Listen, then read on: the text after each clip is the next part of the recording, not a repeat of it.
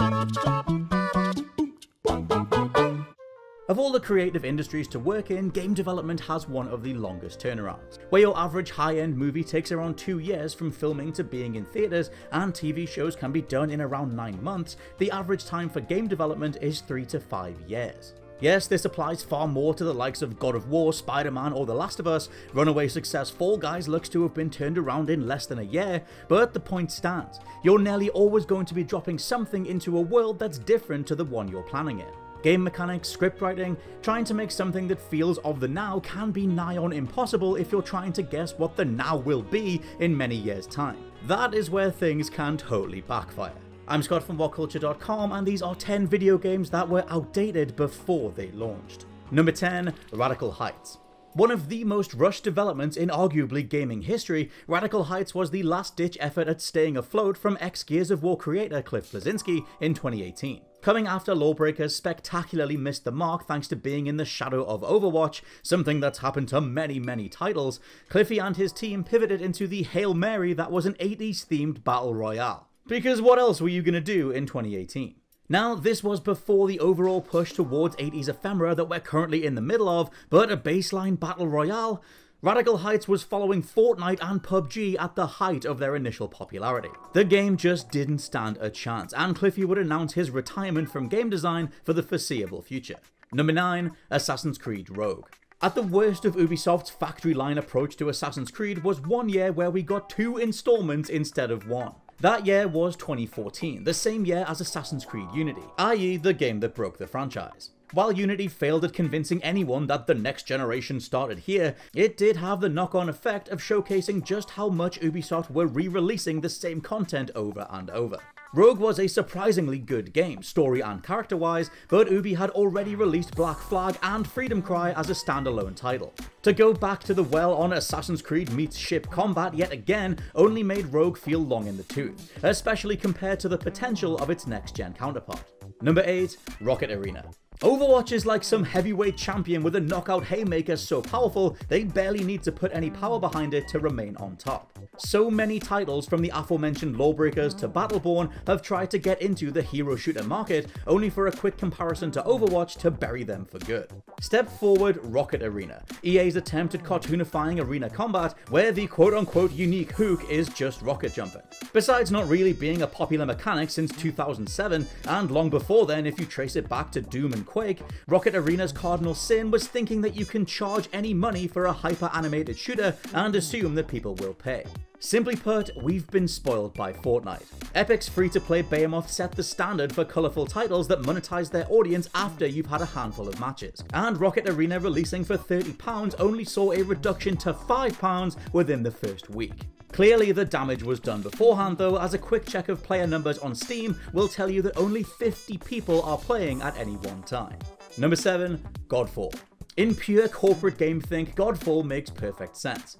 You can easily see a boardroom of number crunchers analysing trends, only to drag and drop Dark Souls with loot grind into the same column and break for lunch. Honestly, Godfall doesn't look terrible, it just looks stale. Everybody watching the footage knows exactly how it's going to play, exactly how much time you'll have to put in, how tedious loot grinds will be, and how bosses will be based around hitting with higher damage numbers rather than requiring skill. As we go into the next generation and so many companies have moved on from loot grinds, a byproduct of loot boxes being the go-to way to monetize anything, Godfall finds itself releasing to an audience that simply doesn't respond to this structure anymore. Number 6, Borderlands 3.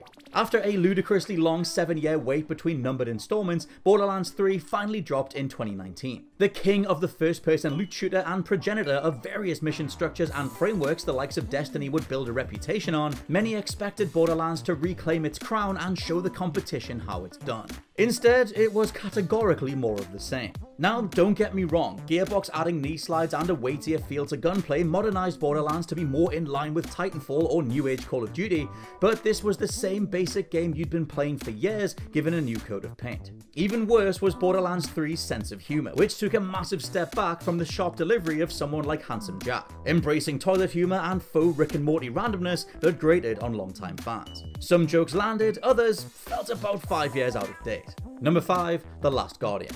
Not all the games here are bad. In fact, I would champion The Last Guardian as featuring one of the best animal AIs in gaming history, nailing the wandering whims of a cat alongside the earned loyalty of a canine by the end.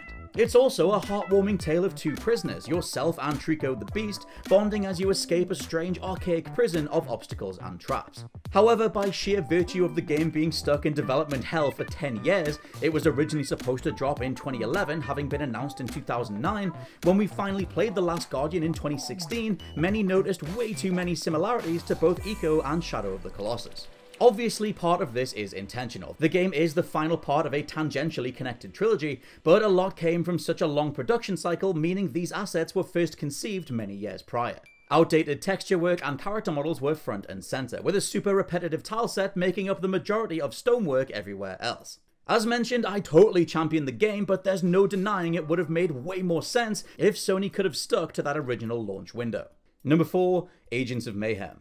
The epitome of everything wrong with MMORPG components being bolted onto genres they rarely belong in, Agents of Mayhem was a corporate blandfest that committed every gaming sin imaginable. Grinding out loot to make the numbers go up? Check. Overly peppy, that was awesome style scriptwriting for the masses? Check.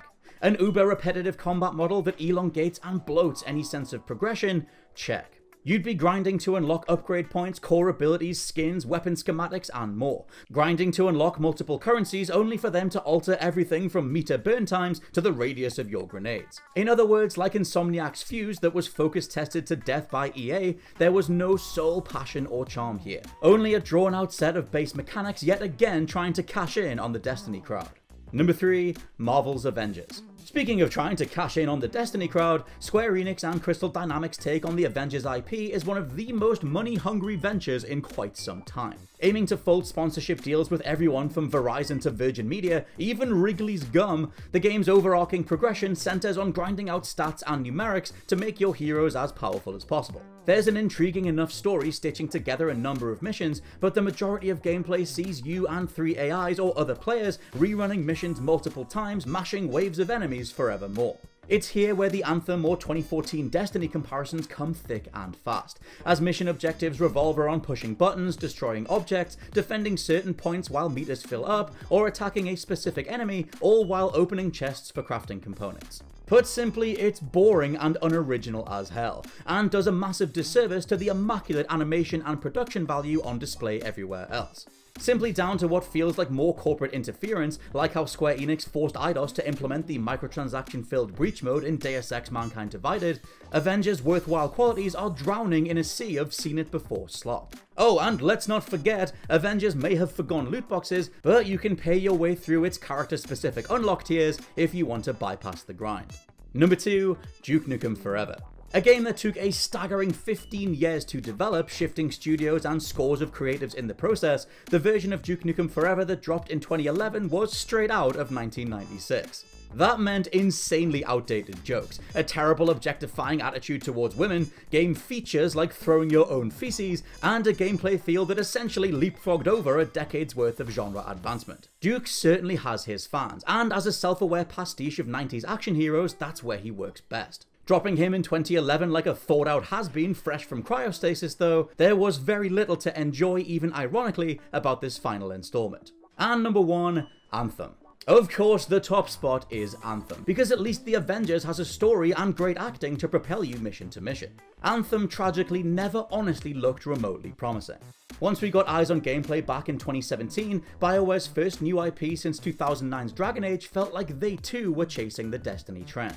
No new features, no reason to exist other than a paycheck. We'd later find out this wasn't the case at the beginning of development, but it certainly felt that way once the game was shown off. See, various behind-the-scenes reports revealed that Anthem's lead creatives had departed shortly after the project got moving, leaving those behind to flounder and experiment with what might get this over the finish line. Like I mentioned with Avengers, mission objectives were incredibly one-note, with the core concept of a transforming world, the titular anthem of creation, barely being implemented. In the end, Anthem couldn't serve anybody.